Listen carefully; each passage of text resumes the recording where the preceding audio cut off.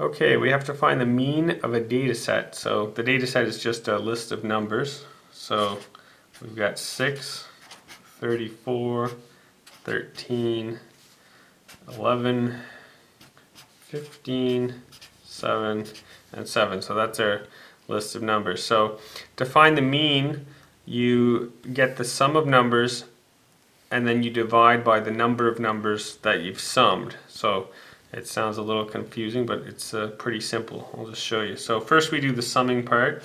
So we sum each one of our numbers. 6 plus 34 plus 13 plus 11 plus 15 plus 7 plus 7. So that's the summing part, and then you have to divide what you've summed by the number of numbers.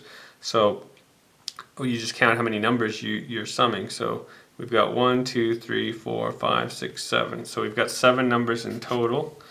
So this 7 has nothing to do with these 7s. It's just the fact that we've got a list of 7 numbers.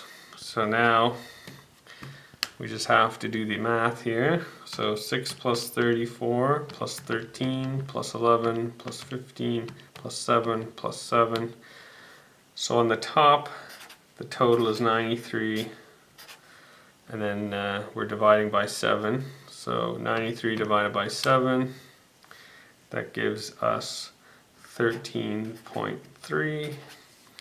So that is the mean of the answer. So actually, the calculator, if you want to have more decimals, it's 13.285.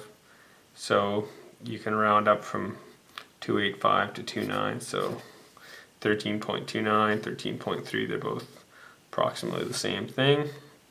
So anyhow, the key to doing the mean, you add up all the numbers you have, and then you count how many numbers you have, and you divide by that number. So you'll get the mean. The mean is also the average.